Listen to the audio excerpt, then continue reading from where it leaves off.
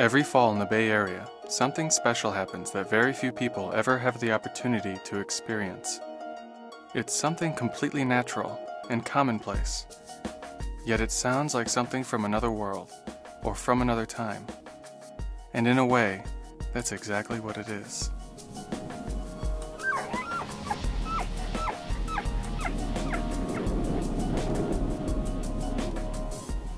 The Tule Elk bulls have a seasonal reproductive season that is called the rut, in which they gather groups of females together. We call those groups harems. And one Tule Elk bull will defend that harem from other bulls, mainly for purposes of reproduction. They want to reproduce with any of the females that are in that harem as soon as they come into season, or into estrus, we call it. They defend that harem by fighting off other bulls, by patrolling around. They advertise their presence and their state of health by urinating, thrashing the bushes, marking the vegetation and the ground in the areas where the harems are. Tule elk are a symbol of what California used to be like. They're a symbol of the wildness of California. There are very few places left where you can see a good picture of that wildness, and Point Reyes National Seashore is one of them. Just seeing Tule elk in the large herds that we see up at Tamales Point is a little picture of what nature in California used to look like. As it turns out, the Tule elk herds at Point Reyes are only 30 years old. There are no records of the original Tule elk population found there. What happened to those elk happened in a time before photography and before Californians cared about their native wildness. We think that there were a lot of Tule elk in California before the arrival of Europeans. We think there were probably 100,000, maybe more, Tule elk in these very large herds throughout the Central Valley and up the coast. The European settlers that came out to California, especially around the time of the gold rush, in very large numbers, had a need for protein, for tallow, and for hides. And the Tule elk were a very good source of those resources.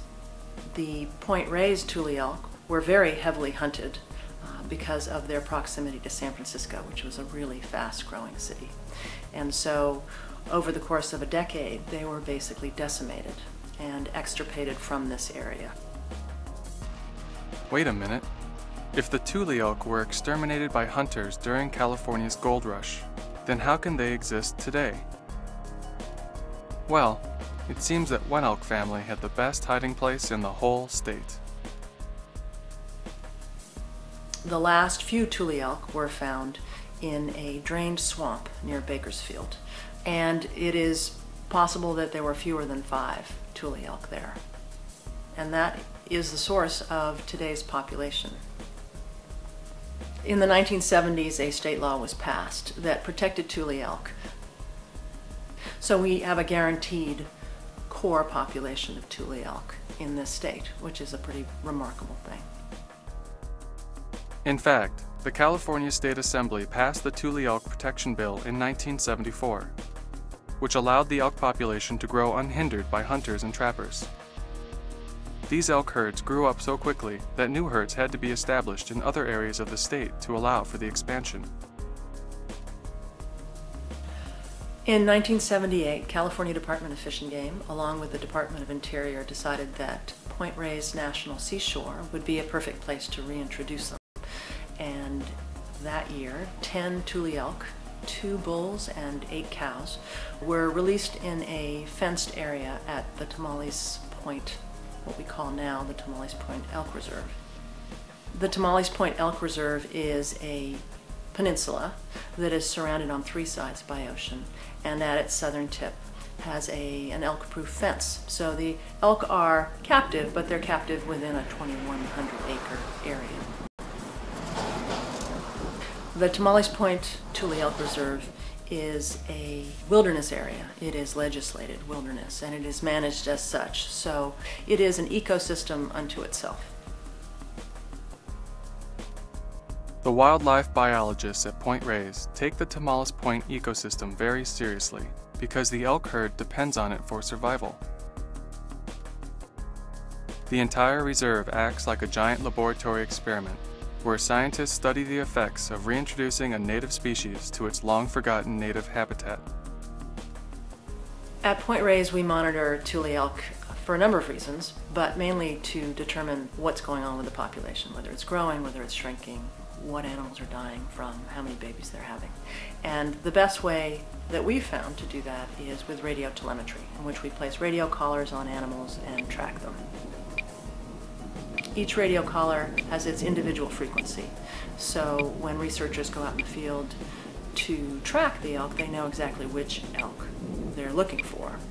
We also do ground censuses in which we count animals on the ground. We have in the past counted them from the air, and we do a lot of observations in the field. The Tule elk at Point Reyes represent only a small fraction of the total elk population in California. Other herds are being monitored too. These studies by wildlife biologists, made possible by the protective measures passed by the California legislature, are helping to restore and preserve some of the precious California wildness that was lost so long ago. The future of native species like the Tule elk and of native habitats like Tomales Point looks bright. We will continue to study the elk at Point Reyes, and California Tule elk will continue to thrive in the herds that they're in now.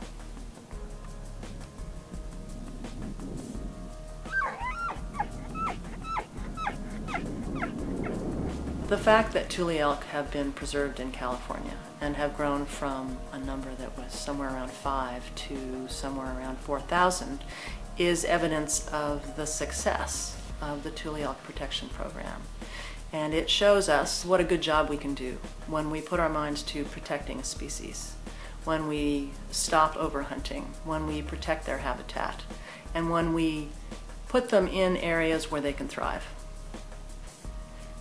To me, the lesson of the Tule elk is one that we should pay very close attention to.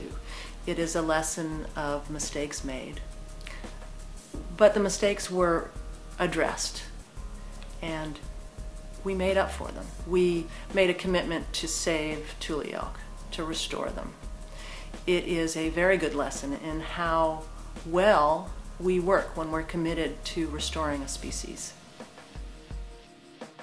The commitment of Californians to save the Tule elk has been an extraordinary success, but this legacy is only one of many. There are other threatened species and endangered habitats around the world that need to be protected and restored for the benefit of present and future generations. That's why this story does not end here, but continues on with you. It is up to you to continue the protection and restoration of native species and habitats in California and beyond. These legacies remain in danger, and they're worth fighting for.